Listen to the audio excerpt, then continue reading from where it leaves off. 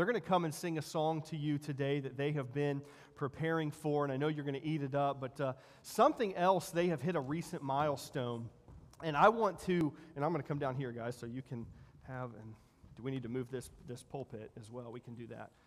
Let me get this out of the way. So they have been, thank you, Tommy. Just put it right over there by that speaker, please.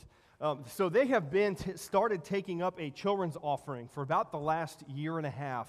And, really, I mean, they've been robbing all of y'all who are the parents in here. And so if you're like us, we have no change left where we used to have a giant piggy bank. But they have been giving, they have been excited about it. And a couple weeks ago, they passed a huge milestone. So since last year, when we started tracking what they give, the kids, through their weekly offerings, have given over $500. It's amazing. Amazing. And so we're going to use that money to get something very nice for the children's ministry. They've already started on their second half. They're going to raise another $500. I've been talking with my wife, who is our children's ministry director here at the church, and what we want to do with that next $500 is find a missionary family that is really needy and has the needs for the children, and they want to take that $500 when it gets raised and give it to those kids to help them. Maybe they need some toys, maybe they need clothes, and really to find an overseas family that could use that. And so what a blessing it is that even children can be just a huge use in the eyes of God. And so we're thankful for that, and so we're going to, amen, absolutely. So at this time, I'm going to sit down. I'm going to turn it over to Miss Linda with the kiddos.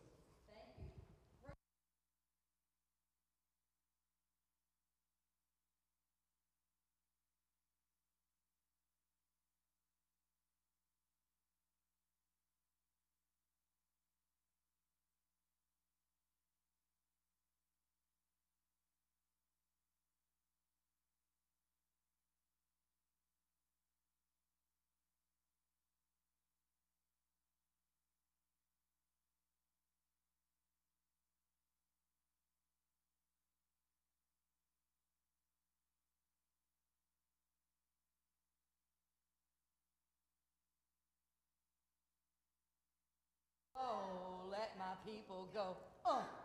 Yeah, yeah, yeah, yeah. Pharaoh, Pharaoh. Whoa, whoa, let my people go. Yeah, yeah, yeah, yeah. Well, a burning bush told me just the other day that I should come over here and stay. Gotta get my people out of Pharaoh's hands and lead them on over to the promised land.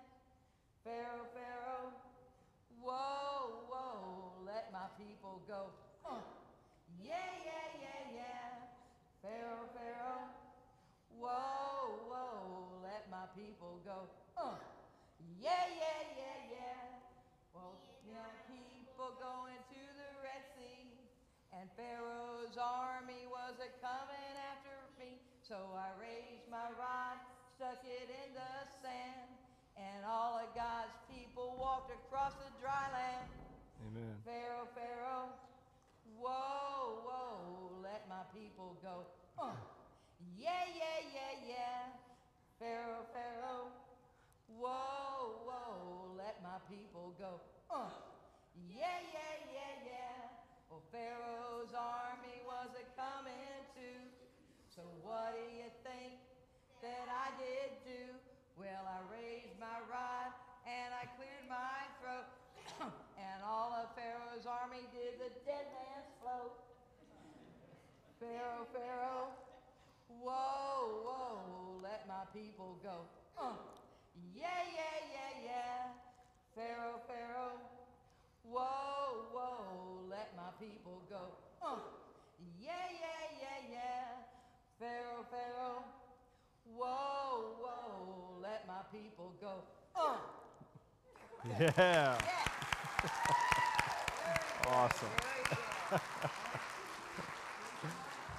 Awesome.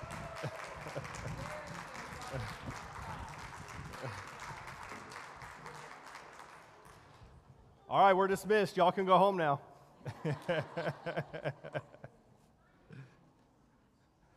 Thank you to our kids. That was special. Wow. It's funny. You can hear them. Miss Linda is our growth group teacher at 9:30. we're in here with Brother David, and there are many times where I'm sure Brother David's had to raise his voice a little bit because we can hear that in the back room. It's, we're like, what is going on back there? Well, they were getting ready to sing for y'all, you know, and I think that the Lord is pleased with that. And so thank you, Miss Linda, and for the birds and for all you guys for helping with that. That's a blessing. We'll be seeing a lot more of that, our kids on stage. I love that, amen. I think you can do that enough, and it teaches them a culture and just a love for the Lord. And it's important that we do things not for us to even get applause for, but we do it for Him because He's worthy of those things. All right, if you have your Bibles this morning, I invite you to turn in them to 1 Peter chapter number 4. 1 Peter chapter number 4. We're coming to the last, I think I got, if the Lord will allow me to, we have 2 more weeks in the book of 1 Peter after today. That puts us almost to the holiday time, so we'll be knocking on Thanksgiving's door at that point, and then we'll be getting into a Christmas series after that to round out the end of the year. So I hope you've been enjoying 1 Peter. I know it's not a feel-good book. It's not a book that's going to leave you maybe feeling great about yourself, you know, like you got baby powder and patted on the rear end, but sometimes we need to hear the hard words. If you're like me, I'm hard-headed.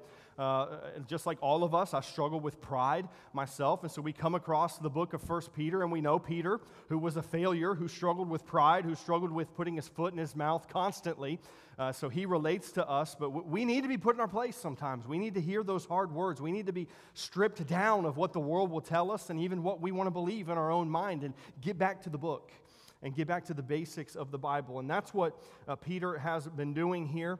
And he's got a great message for us in this morning as we read this passage. So again, if you have your Bibles open to 1 Peter chapter number 4, if you're able to stand with me this morning, we're going to get down through verse 11 by the end of our message today. But I want to begin the message by just reading verses 1 and 2. Again, 1 Peter chapter number 4, beginning in verse number 1.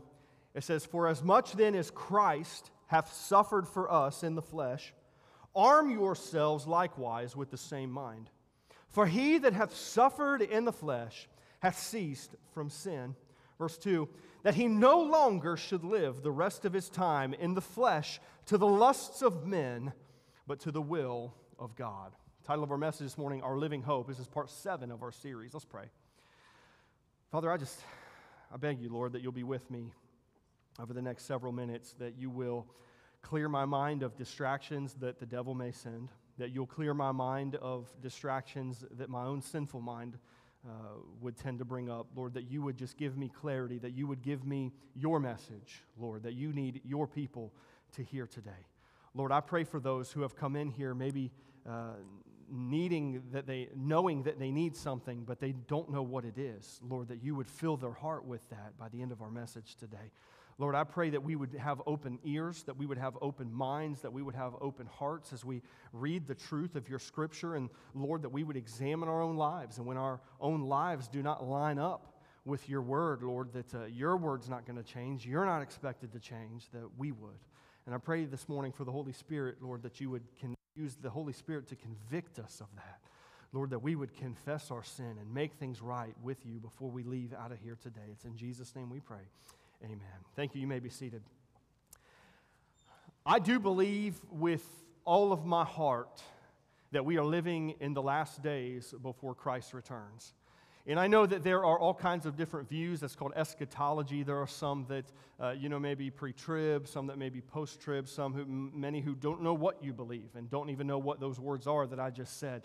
But I believe that through my convictions and through my reading of Scripture that we're coming near the end. And I'm not saying that it's going to be tonight. I don't know that it's going to be next year. We could have 100 years left. Who knows? But when we look at Scripture and what the Bible says on the last days, we know that we have to be near. Because no man knows the day or time. Many do in our present day, and through history, you can study cults of the past and other churches of the past that have tried to put dates and times on it. They've said, I've done this calendar, I've done this thing, and I believe this is, God is coming back on July 2nd of 1882, or it's going to have, Y2K was a big one, right? Surely God's going to come back in Y2K because all of our computers are going to crash and the world's just going to burn in 2000. It's just going to be over. So man, we try to put dates upon it, but no one knows. But as we look in Scripture, which is all we have and all we need, we know that all of the biblical signs are there. We look at passages such as 2 Timothy chapter 3, and you don't have to turn there. Just listen to this. In verses 1 through 5, in chapter 3, it reads this. It says, "This know also that in the last days perilous times shall come." We're in perilous times.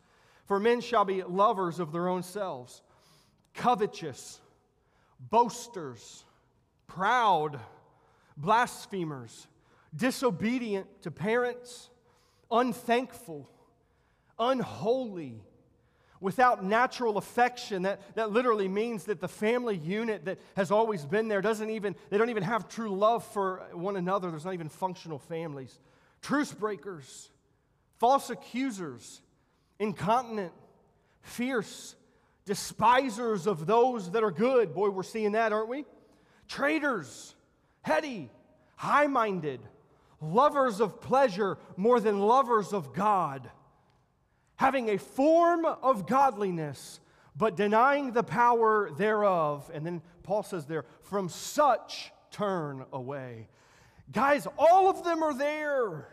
There's nothing that does not exist in this world. Nothing that not only does it not exist, but it's not brought out into the public. And we live literally in the days where good is being called evil and evil is being called good. I believe we're in the last days. Martin Luther had a very interesting quote. And he said, and it'll be on your screen, Martin Luther said this about the last days. He said, "What the situation will be like in the world before the Lord returns, namely, Christ will be despised, and the preachers of the gospel will be regarded as fools." Now, Christ has always been despised. At Jesus' time on earth, he has said that, but it is more than ever. And of course, people have always thought that you're preacher and preachers, that we are fools, right? But it's not only just preachers now. You guys are preachers of the gospel as well, and you're made out to be crazy more than ever before. We're the minority. And so while we can study Scripture and we know this, that the signs are here, obviously we're still here today. So the return of Christ is not. So therefore, it begs this question: how do we live as Christians in the last days? How are we to act? How are we to respond? Again, not just inside the walls of the church with each other, but how do we act in a world that hates us? How do we act out in a world where we're looked at as fools and we're persecuted and ridiculed? We have a mission that Christ has given us. You can go to any of the gospel books and see it. We call it the Great Commission. And Jesus has given you and I this mission as believers, that no matter the temperature of the heat outside, that no matter the amount of the persecution, no matter the mocking and the ridicules, we have got to get the mission out. We've got to get the message, the gospel, the living hope of Christ to the world. But in order for us to endure these things, in order for us to succeed for Christ in furthering His kingdom, sharing His gospel with the world, we have got to possess a mindset and a certain type of attitude, or you're not going to do it, believer. It really is an honor when you think about humanity.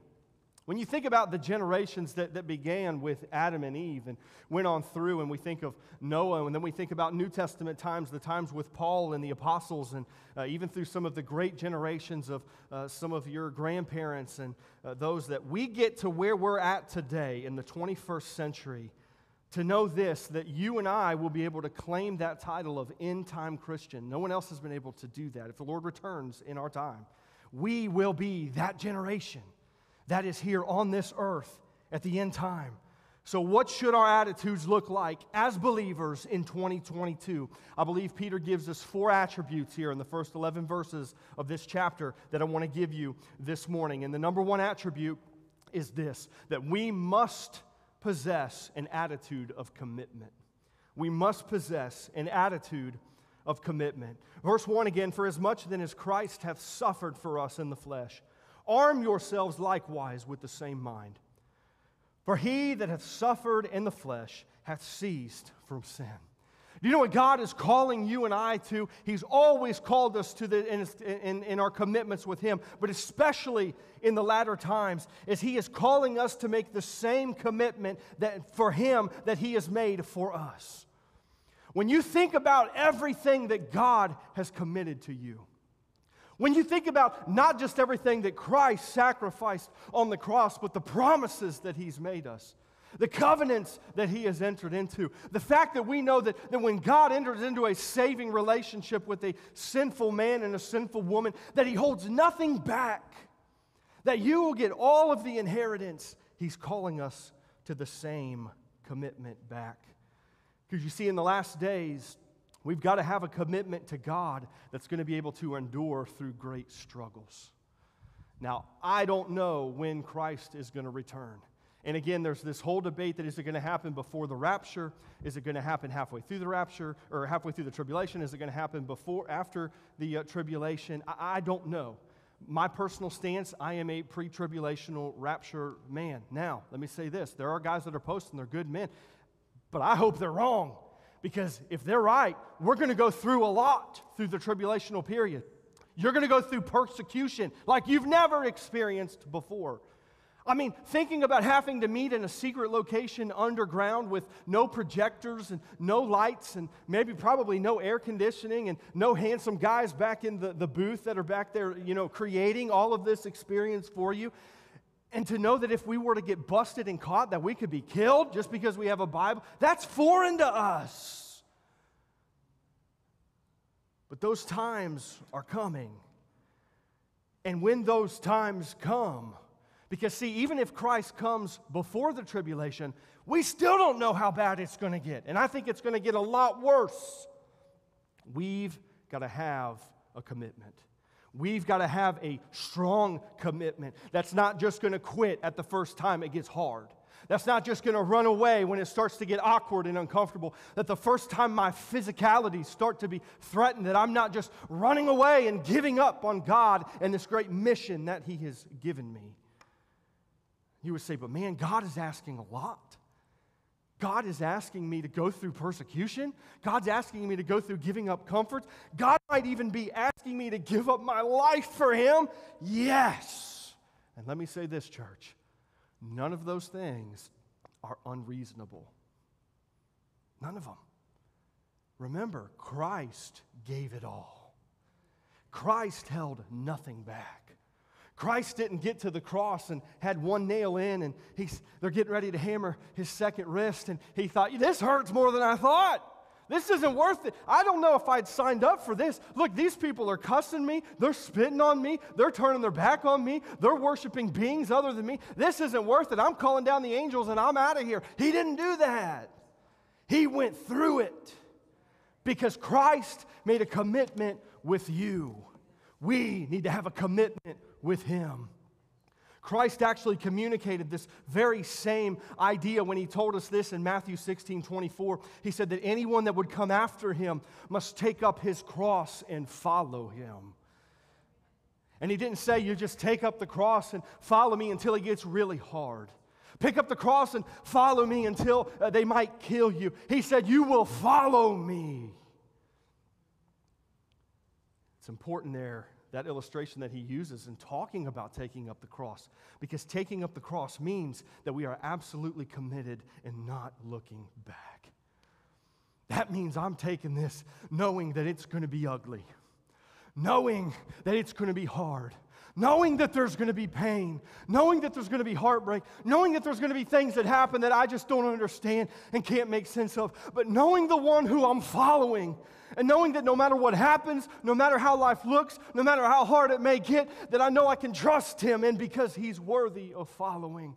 That's our commitment. We don't quit and lay down our cross halfway through. And then Peter comes, I love what he says here. He says, arm yourselves likewise with the same mind. Arm yourselves. Just as I would take up my sidearm and arm myself every day when I work on the street, just as our military will arm themselves with their small arms as they would go out to battle, we are to arm ourselves with the same mind of Christ as we go out. And I believe this in Christianity, that many of us are defeated in our battles against sin because we refuse to sacrifice anything in that battle. We would say, I got to fight. I've got to get over this addiction. I've got to get over this sin. I've got to get over this thing in my life. But when it starts heating up and it starts getting hard and we're not really ready to start feeling pain and start feeling sacrifice, we're defeated. We lay it down. We only want victory if it comes easy. But if it's going to cost me, if I've got to work, if there's going to be pain, then I'm not into that. I'll stay right here in my comfort zone. Church, Jesus has called us to have the kind of attitude that would sacrifice in the battle against sin. We ought to have this spirit and this attitude that it doesn't matter the cost. It doesn't matter the sacrifice. It doesn't matter the pain. I am so desperate to get rid of this sin in my life. And I know who I'm following. I know who is leading me, that I don't care about it. We're getting rid of it because I cannot allow sin to dwell in my life. That's arming ourselves. And the end of verse 1 and in verse 2, let me read that he no longer should live the rest of his time in the flesh to the lusts of men, but to the will of God. This is a golden nugget for you. If you're here this morning and you are a Christian, you're a believer, you've repented of your sin, Christ is your Savior. This is a golden nugget for you. Listen up to this. When a person suffers physical persecution for the sake of Jesus, it almost always radically changes their outlook regarding their sin and the pursuit of the lusts of the flesh. You will meet people in your life, or maybe you'll read their stories in books and magazines or see it in a movie. And it's a real story of their life. And these people have suffered. These people have went through it. I was talking with Brother Russell. We were talking about that magazine, Voice of the Martyrs. And some of you may get that in the mail. You're very familiar with that. Reading of some of these things that people overseas are enduring and going through that makes us seem like rainbows and unicorns. I guarantee you meet those people or you talk to them before they went through it and after, they are changed. They see things completely different. They're not holding on to their sin anymore. They're not having those strongholds that are built up in their life. They've been through it, and it wasn't because of anything on their own. They went through these hardships for Christ. They've come out on the other side, and they know that Jesus Christ is worth the suffering. Peter says that one is more likely to live the rest of his time in the flesh, at the end of verse 2. Not for the lusts of men, but for the will of God. You see, when we're tried by fire, when we go through hard things, and it could be a medical thing, it could be a financial thing, it could be a death that you have gone through in your family, it could be a persecution, a spiritual persecution, we come out better for it. We come out grown in our faith. We come out closer to Christ. We come out, and let me tell you, when we come out of those things with wounds and scars, and you know what, I may have smoke on my face and war paint and black, and it's just crazy because I look like I've been storming the Normandy beach. It doesn't look pretty, but you know what? I'm not holding on to my sin anymore. I'm holding on to the will of God, and that's my desire because He just pulled me through a time I never thought I'd get through, that I'm running to Him and I'm clinging to Him.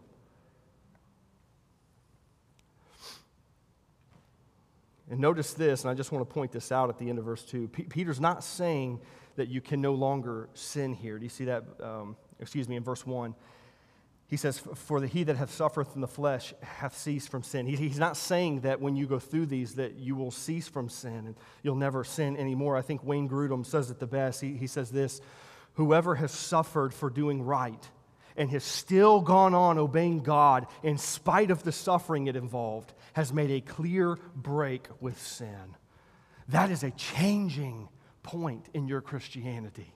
When you have fought that battle, when you have been in the lowest of the lows, when God has stripped every thing that you thought you needed and you thought you had to have, and something that you would have said, I can't get through life without, well, now it's gone, but you have held on to the hands of Jesus through all of that. You've made that clear break with sin. You've shown that my dependence isn't on a person, it's not on a substance, it's not on a sin, that it's on Christ. You are changed, I'm telling you, church. You'll never be the same. Then he points out that no longer should live the rest of his time in the flesh. No longer should we live in our sin and allow it.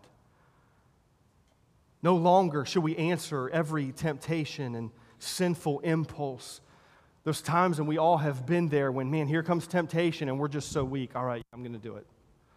Or yeah, here it comes again. Here comes that person, or here comes that substance, or here comes that thing that God knows, or that Satan knows that's my vice. And instead of fighting it, we just give in to it. No longer should a Christian live like that. Secondly, we should carefully consider how to live the rest of our time on this earth. I ask you that this morning. How will you live the rest of your days on this earth? Think about that. Some of you, you may only have a week. Some of you, especially some of our younger kids, I pray the Lord blesses them, they may have 80 years. But no matter how many days you have left on this earth, how will you live the rest of those days? I remember my mama growing up in church and at home telling me that. She goes, I want you to think about when you die, or think about when Jesus comes to take you home, the last thing that you're going to be doing. Boy, if that didn't put shame in you as a kid, I don't know what did. Because every time I would go do something I wasn't supposed to be doing, I was thinking about that moment.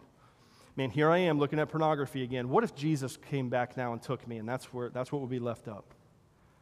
Or man, here I'm going out with my friends, and I'm using language that has no business coming out of my mouth, and I'm sitting in a bar, and I have no business being in here with my... What if Jesus came and he took me up in a bar?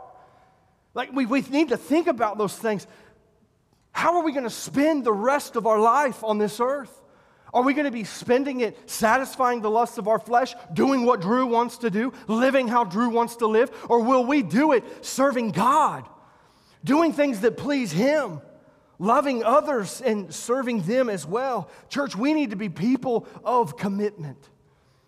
We need to be a people that are committed to the church. We need to be a people that are committed to our family. This is a huge issue. It's an issue of faith. It's an issue at every church across North America. Is we live in a culture today that preaches against commitment. You don't need to get married. You don't need to do this. You don't need to do that, because then you're tied down. Jesus is the one that started the tie downs because it's good for our life. I mean, think about what the very bond of salvation is. It is a commitment. That God says, I will love you, and I have saved you, and I will bless you, and I will give you a home in eternity, and I will give you joy abundant on this earth. We're entering into commitment with Him at the moment of salvation, saying, I love you, you're my Lord, you have died for me, you've forgiven me, I'm going to give you my life, I'm going to serve you, I'm going to praise you and give you the glory for everything that I do. It's all about commitment. But the world has crept into the church. And I think I've told you this stat before, but I have a hard time with this, church. That in 2022, the recent stats that have come out, a regular church attender is one who attends services 2 times a month. That's regular. That may be the stat, and I absolutely believe it's accurate. I have a hard time with that. Because Christ has called us to commitment. We have families today who the dad can never be home for his kids because work is so taxing and more important. Or even moms are doing the same thing.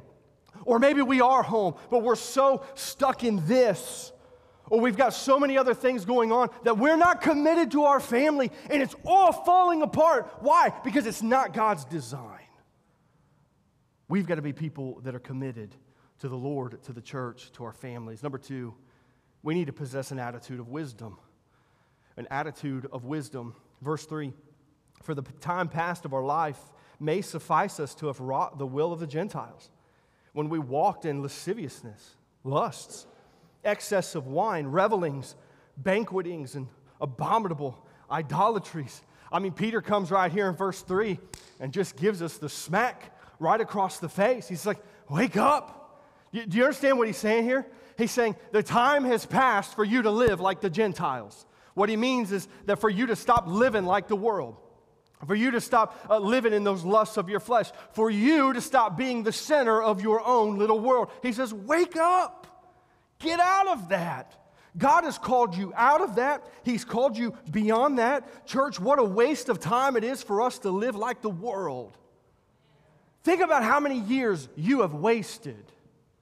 Think about how many years, and trust me, it keeps me up at night, how many years I have wasted in my life living for me, not doing anything for the cause of Christ, not telling anyone about His name, not doing anything to further a kingdom of God.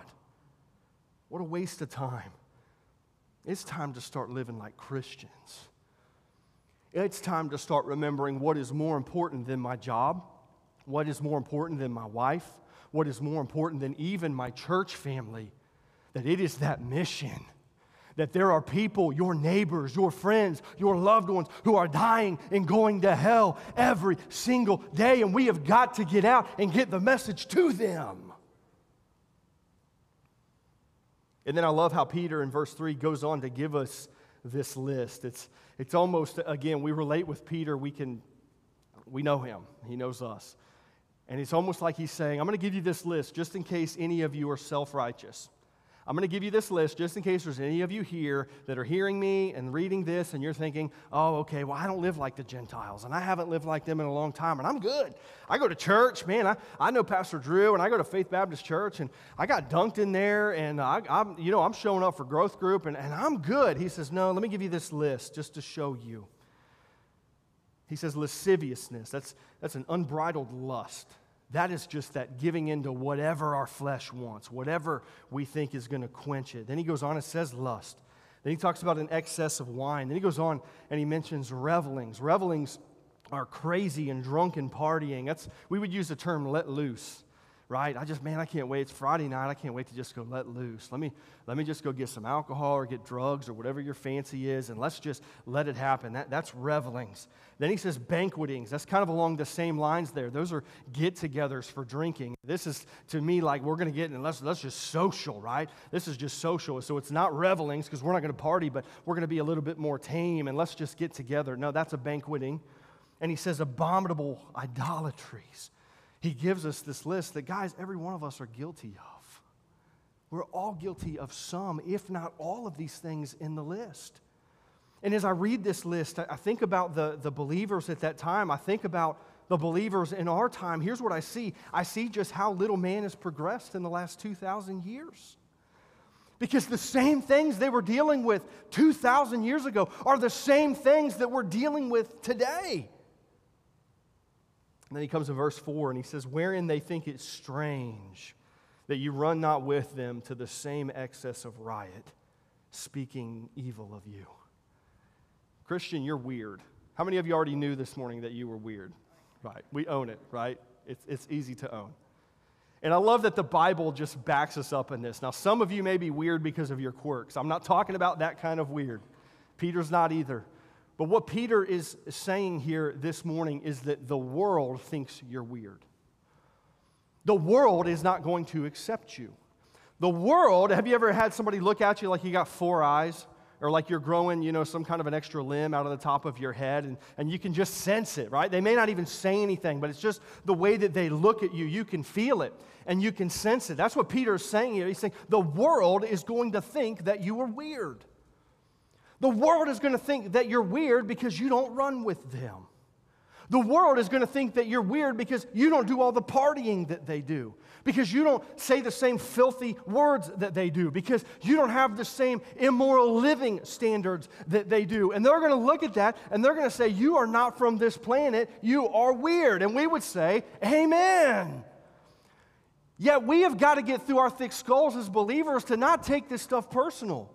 We've got to get through our thick skulls as believers to not always think that we have to fit in. You see, this cultural Christianity has been a downfall. We can't blend in. We can't make the world love us. We can't create an environment where they're going to come in and feel 100% happy and welcome and this is just their home. Without Christ, it's not their home. They're different. We're different. They think that we're weird. And notice, because of that, not just do they think that we're weird, he says this, they're going to speak evil of you. They're going to say things about you. You're going to hear rumors that are started about you. You're going to have people slander your name in the name of this church and those Christians and the people of God. It's going to happen. Do you know why? Because your very presence around them convicts them. If you're living right, they know it. They can feel it. Because you're standing out and you say, nope, I'm not going to do that thing. Nope, I'm not going to go to that place. Nope, I'm not going to laugh at that or say that or think that thing. You're standing out. That convicts them. They'll never admit it to you, but the Bible's telling you it does. The Holy Spirit is working. And so because of that, because you're weird to them, because your presence convicts them, do not be shocked when the rumors and the slander start about you and your family and your church. It's going to happen. But don't worry, God's got your back continually. Look at verse 5. He says, who shall give account to him that is ready to judge the quick and the dead? What this verse is saying is this: oh, they will slander you. Oh, they'll talk about you. Oh, there'll be all kinds of railings about your name and about the Christian church. But know this, that they will answer for their sins and slanderings one day. They will stand before that judge. They will answer for every thought. They will answer for every word, just as we will in our life, yet we are forgiven. They have not been. And they will see, I love what it says, they will see how wrong and foolish they have been. They will see that even though you were the one who stood out around hundreds of people, you were the one oddball who stood out in the midst of a crowd, a massive crowd. They will look back, and while they were in the majority then, they will see very quickly that they were in the minority. And in verse 6, for this cause was the gospel preached also to them that are dead, that they might be judged according to men in the flesh, but live according to God in the Spirit. Judgment is coming, church. And I know we can get comfortable in this world. Maybe when's the last time we've even thought about what is to come and the end times? But judgment is coming. And because judgment is coming, that ought to put an urgency on our hearts as believers. Because of the gospel, because of judgment, the gospel must be preached. And you say, who do I preach it to? Do I just preach it to those who will listen? Do I just preach it to those who might come to church? Do I just preach it to those who look good and maybe those who don't smell bad and those of a certain race? No, let me tell you, God wants the gospel preached to all men. Not just your family, not just Polk City people, North Lakeland people. We need to preach the gospel to all men. And if they will not hear it, if they will not respond to it, then he says this, that they're already dead in their sins, and they will at that point be judged as men in the flesh. But you've done your job. But if they will receive Christ, if they will hear you, and not a raise of hands this morning, but for those of you in here who have had an opportunity to lead someone to the Lord, that is a life-changing experience. Oh my goodness, to know that God used you and used your words, and maybe you were there and they prayed with you and you heard them with their words, repent. If they will hear you, then they can live according to God in the Spirit. But church, we've got to have, and we must live with an attitude of wisdom. Everything that we say, are we using our minds? Are we using our wisdom? Every place that we go, are we using our wisdom? Every fork in the road that we come to, every decision, every time we need discernment in life, are we using the wisdom that God has given us? Number 3, and this will be a real short one, just one verse. We need to possess an attitude of prayer. An attitude of prayer. Look with me at verse 7. But the end of all things is at hand. Boy, that says it. Be ye therefore sober and watch unto prayer. Christians that are in here that you truly believe the return of Jesus is very soon, let me ask you this question. Shouldn't we be making prayer more important in our life than we ever have before? Shouldn't we ever be making prayer more important in our life than ever before? It is sickening in my own life how many times I will preach this, I believe it, I absolutely have seen it work in my life, but how many times I, in the flesh, will go through days and say, man, prayer was not an important priority to me today. Man, God put this person or this thing on my heart, and I got caught up in my busyness, and you can even get caught up in ministry. That doesn't substitute your personal walk with Christ. And man, I did not devote prayer to that like I should. Folks, I want you to think just for a minute, and let's just imagine that Christ was returning tonight. And you've got lost family members, and you have health needs, and you've got financial needs, and you've got things even today that need to be fixed that are not being fixed. And if you know Christ was coming back tonight, that for that person you've been praying for, tonight was their last opportunity to meet their Savior. Don't you think that prayer would be a little bit more important to us? But we become comfortable. We become complacent. And then he comes there and he says this to be sober. Be sober. That word means this, to be serious-minded, not clouded by intoxication, not clouded by sin, that our prayer life shouldn't be flippant, that our prayer life shouldn't just be, oh Lord, thank you for this steak, it's so wonderful, and the sunshine that you gave today, amen. That's great and all, but that's not being serious-minded. Serious-minded is like I heard one of the accounts, I forget who it was, that was praying so much. He wrote this sermon, and it was called The Knees of a Camel. He said, I was on my knees so much. I was in so much agony over these requests in my life. I was praying, and you talk about being sober-minded and serious-minded. He said, when I came up, my knees, they just had these calluses, and they were white, and they were bleeding. They looked like the knees of a camel. Church, that is serious prayer. And you have needs in your life. Every one of you in here, every one of you that are tuned in, who knows wherever across the United States, you have needs in your life today that are that serious. And we need to pray with that seriousness. But then he doesn't just stop there. He doesn't say prayer is important, that you just need to be sober-minded. But he says this, that we need to be watchful. We need to watch in our prayers. This means this, primarily having our hearts and minds watching and ready for the return of Jesus Christ. You know, again, we think about if Christ came back tonight, that's it. We're gone. Not only are we outwardly focused, thinking, is my wife ready? Is my husband ready? Are my children ready? Are my grandchildren ready? But how about ourselves? Am I ready? You heard that old term, getting caught with your pants down, right? What a shame it would be for Christ to return. And we've been so focused on our sin. I've been so focused on my hobbies. I've been so focused on the world that I have not prepared myself for the return. And I have to spend an eternity in hell. He says, be watchful. This means watching ourselves, watching this world, measuring our readiness for the coming of Christ. And church, we as end-time Christians should have an attitude of prayer. It's serious. The last one this morning, we should possess an attitude of love.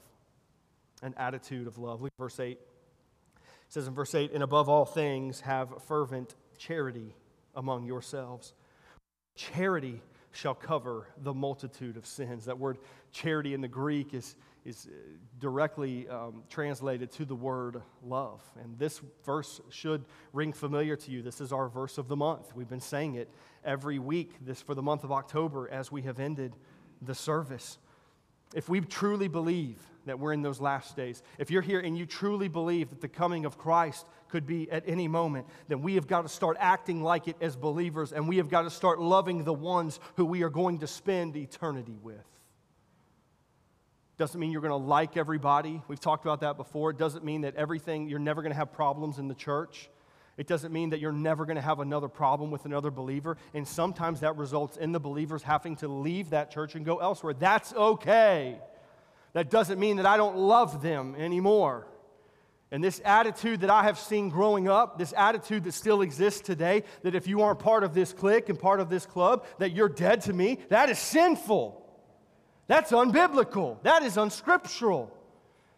I remember my grandpa telling me, who was a pastor, you were talking about heroes in the growth group hour. He was my hero. He was just the spiritual man that I needed, that I didn't have in my earthly dad, who I love very much and is still alive. Many of you have met him.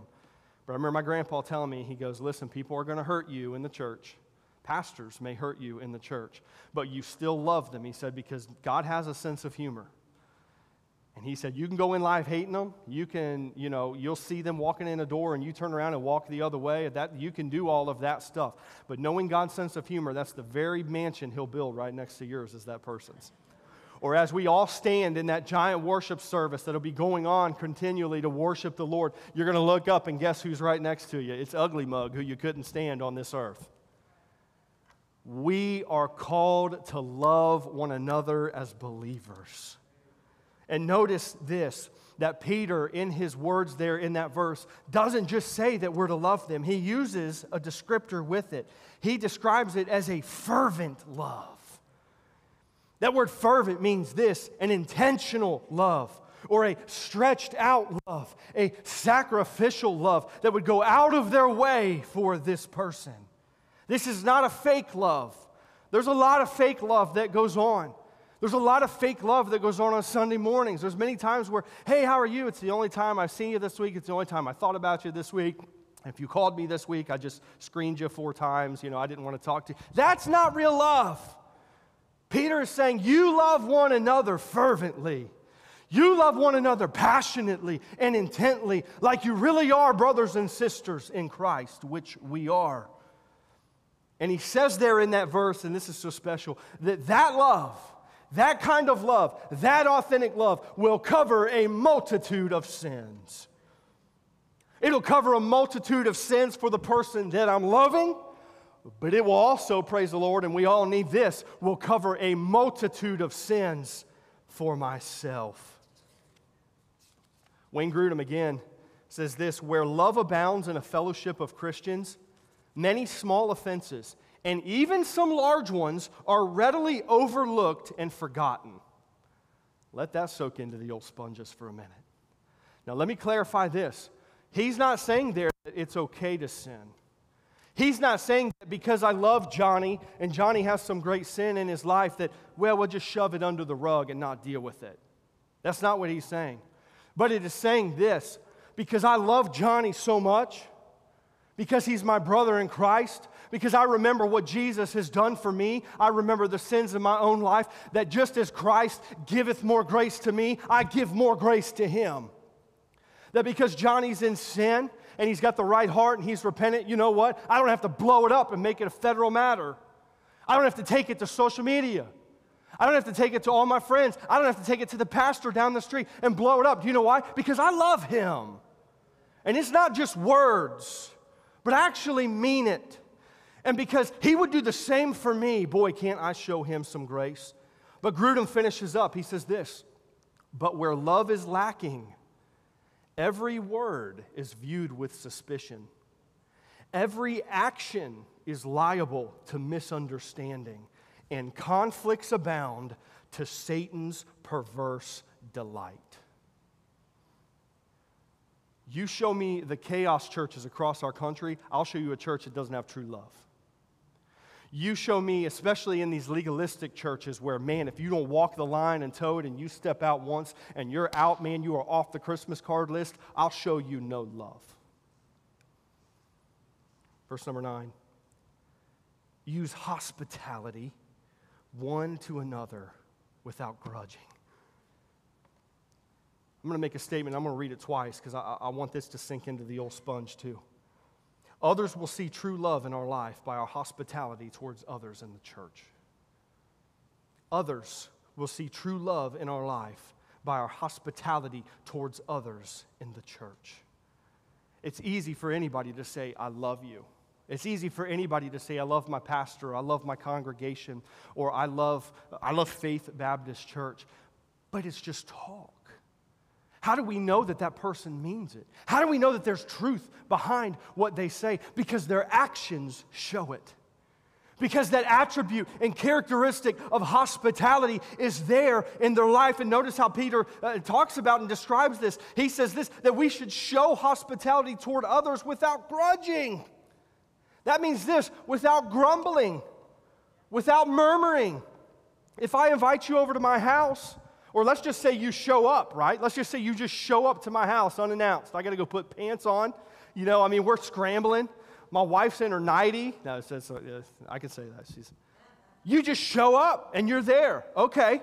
I can be friendly and say, man, I'm glad to see you. Come on in. And you come on in and go sit down. And then I turn around and I'm running you down the road to my wife. I can't believe who's that stinking redneck just shows up and just does, you know what I mean? That's not hospitality. I let you in. You're sitting at my table.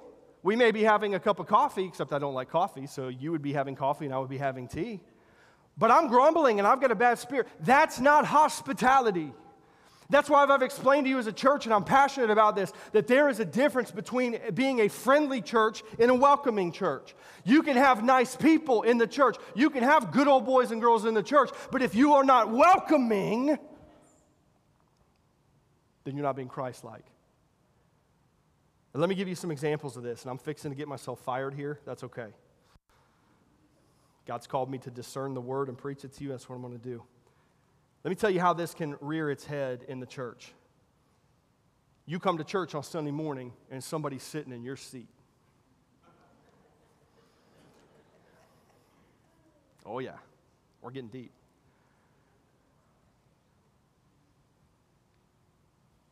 You're at a crossroads. Now, I would hope, and I have seen people dumb enough to do this before in my 36 years as a Baptist, that actually had the gall to walk up to that person and say, "Excuse me, you're in my seat."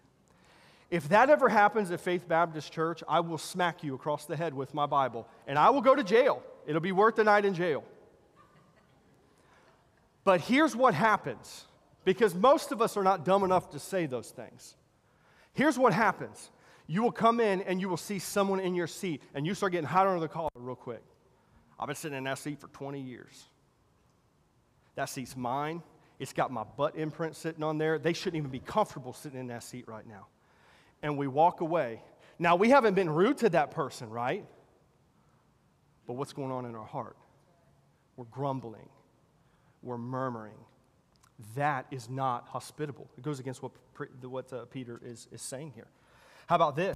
Sometimes, some of you may have a call, or you feel like you want to get involved in a ministry in a church, and the pastor or who the leaders in the church, they put someone else in that position, or they put someone else, and you're grumbling about them.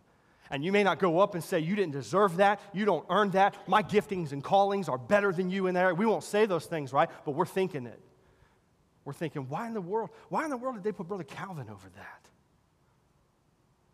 I mean, I've shown myself more dedicated than him. I've shown myself more skilled than him. I could do a better job. All those times when they had needs in that area and he wasn't there to do it, I was there. We're not being hospitable because there's grumblings in my heart. How about this? You always have needy people in the church that are more needy than someone else. Someone that comes in and they have physical needs, or they have financial needs, or they have emotional needs or spiritual needs. They're always coming, and I need this, and give me that. And have you ever thought in your heart, man, that person is so needy, I'm not giving them a dime. All they do is ask for stuff. All they do is need things, and they can never be sufficed. They can never be satisfied with things that they have. We'll never say that and show our grumblings to them, but we're not being hospitable to them in our heart. And the last example is this. Not having hospitality in your life looks like this: never getting beyond surface relationships. Unhospitable people never deeply know anyone in the church. Because again, we've bought into this whole thing that Sunday morning, you're my friends, I love you, I've been thinking about you all week. Knowing that's all lies. How are you doing? Everything's great, everything's wonderful. And then Sunday afternoon, I'm out of here because I got to get down to the restaurant. I got stuff to do. I'm not thinking about you. I'm not praying for you. And it's shallow. And I'm telling you, we can fake this to the best. But let me ask you this question this morning. How deeply do you know these people in here? From our families, from the east, all the way to the west, or north and south, however our building is. How well do you know each other? How well are you desiring to get to know each other? Is that desire even on your heart? Do you even care about getting to know other people in the church? I don't care how nice you are. I don't care how friendly you may show yourself on Sundays and possibly Wednesday nights. If you are not desiring to get to know and get beyond the shallowness of your relationships, we've got a ton of new families that have joined. How well do you know them? If you'd say, I don't, and I don't really care to, you do not have a hospitable spirit, sir or ma'am. Peter is preaching against this. And you would say, what does hospitality look like? Well, it includes things like opening your homes. Maybe, it's okay for you to invite somebody over for dinner. It's okay for you to host a small group Bible study in your home. How about this? It looks like sacrificing your time. Knowing that I've got things to do today. I've got things I've been putting off. I mean, my house is a mess, but you know what? Brother Jay, he's got a need today. And so I'll get those things done another day. God will provide the time, but he needs my afternoon. He needs some love. He needs some time. That's hospitable. It looks like this: just being friendly. And I mean real. I mean going out of your way and telling Miss Michelle that she's got a prayer need and saying to her, I'm going to pray for you, and I mean it. knowing that I'm going to pray over her over lunch, I'm going to pray over her tonight before I go to bed, and whenever else God puts her on my heart. That is what hospitality looks like. You see, being hospitable towards others is to be inconvenienced, but still being cheerful through it. Verse number 10. As every man hath received the gift, even so minister the same one to another, as good stewards of the manifold grace of God. Love will show itself as we give to the church family what God has given us as gifts. You see, that's what makes you and I good stewards of God's grace. All around the room here today, you have different gifts. Some of you are gifted in carpentry work. Some of you are gifted in plumbing work. Some of you are gifted in, talking to people, because I'm not going to say preaching. Others of you are gifted in music. We all have these different gifts that the Bible talks about. What are you doing with those gifts? Are we only using those gifts at our job? Are we only using those gifts for our family or in our social circles? Or are we using those gifts that God gave us for God? Are we returning that favor? Are we using our talents in the church? You see, God gives us those gifts, yes, so that we can excel in areas of our life, but they're not to be just wasted on worldly things. Verse 11, and this is where we'll end this morning. He says, if any man speak, let him speak as the oracles of God.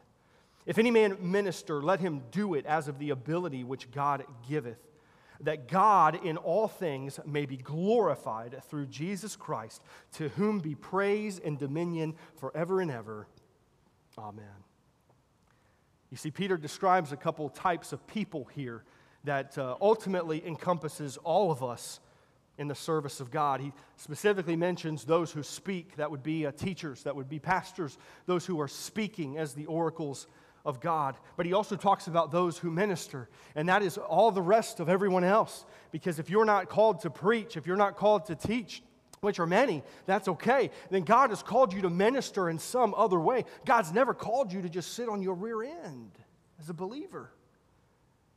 No matter what you do in service for the Lord, whether you're called to pastor, some of you are just called to watch infants in the nursery. Praise God for that.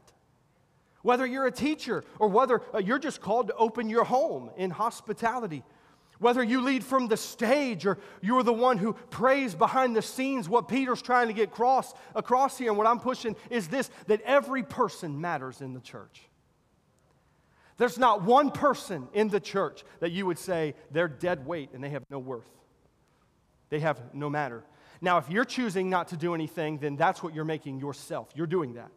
But we cannot sit here and say that no one here matters, because all of you are gifted. All of you have something to offer.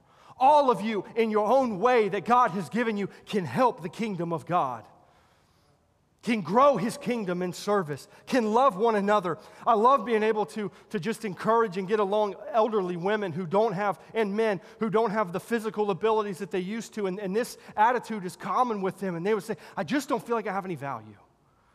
I used to do all of these things, and now my mind is slipping. My body's definitely not what I can't go out and I can't work, and I can't walk and go door to door, and I can't go out and do outreach, and I just feel worthless. And I always ask them one question. I say this, can you pray? Can you pray? Yeah? And it's always like it's a meaningless thing. And I say, well, dear sister, dear brother, then you're the most important part in our church. You continue to pray. You pray deeper, because God hears your prayer, and He will work through that for the rest of us who can do some of that legwork. But without prayer warriors, we have nothing. And we serve one another. We do it with the strength that God provides, the ability which God supplies, so that to Him belongs the praise and the dominion forever and ever. Church, Christ is coming soon. It's imminent. It's imminent. We know that He is coming soon. And He's coming to take His long-awaited bride, the church, to be with Him forever and ever. I ask you this morning, are you a part of that bride? Do you know Him? Does He know you? If Christ came today to take His bride and to rapture the church, would you be with Him? Would you be taken up in the clouds? Or would you be left behind? It's not about your works. It's not about who you know. It's not about your faithful church attendance. It's not about your tithing. It's not about the fact that you are proud that you are a Baptist. It's not about any of those things. It's about your repentance and your faith. Have you ever repented of your sin? Has there ever been a time in your life where you asked Christ to save you, to forgive you of your sin, where you put your faith and trust in Him? If your answer this morning is no, then I implore you to repent of your sin and believe on Christ at once. Because it could be today. Christians that are here, how's your end time attitude? Do you have an attitude of commitment today? Are you committed to the things that God wants you to commit to? How's your attitude of wisdom? Are you using godly wisdom, having that attitude? You have an attitude of prayer. How important is your prayer life? When's the last time where you couldn't get enough of talking to God? When's the last time that you were so desperate to have Him answer this need in your life that nothing else mattered? And how's your attitude with love? How's your love for one another? How's your love for Him? I can't help but feel that there are many of us in here this morning that we need to just get honest with ourselves. And there are some things that we need to repent of. There are some things that we need to confess, get right with the Lord. There are some things that we need to get off our chest and give them to Him, and He'll forgive us. And that fellowship that we have with Him that is broken is restored. What's on your heart this morning? What is God bringing to the surface? And as we prepare to go into invitation, I would just ask this, that you stop ignoring it, that you stop shoving it, that you stop burying it, and that today is the day that you deal with it. You don't have to come forward and make a big deal. We don't have to publicly announce it and say this happened and that happened, but you take care of it with the Lord. But don't you dare walk out of here gambling with your soul. Don't you dare walk out of here with a continued broken relationship with Almighty God. That's not His desire, and it shouldn't be ours either. Let Him restore you and forgive you today. Father, we are so grateful for your word. Father, we are so thankful, Lord, and again, this is one of those messages that it is hard for me to preach this because I'm guilty of so much of it. But Father, I'm thankful that in the light of our sin, in the light of really our stupidity, Lord, in the light of our flesh, that you never leave us and you never forsake us. That I can be that prodigal child that has walked away miles down the road, but then I turn and I come back and you're still there. You've always been there. Father, I pray if anyone here this morning is lost, they're not saved, they don't have a hope for heaven. If their life ended today, Lord, I don't care what traditions they may be holding on to. I pray that today you'd convict their heart that they're lost and on their way to hell. I pray that you grant them the repentance, Lord. I pray that you would reveal their sin to them. I pray, Lord, that you would convict their heart so heavy that they can't walk out of here this morning without confessing sin. Lord, I pray for the Christians as well who are beat up, the Christians who are living in the world, the Christians who maybe even should be here this morning and they're not. Lord, I pray that you would convict their hearts now where they are. Lord, help none of us to ever be satisfied where we're at in our Christian life, because we can always do more. There's always something we can confess. There's always something more that I can do for your kingdom, because you're worthy. Father, I pray that today, as you bring those things to our hearts, to the surface of our minds, Lord, that we would confess those and give those to you. It's in Jesus' name we pray. Amen. If you would stand where you're at in your seats, and the ladies are going to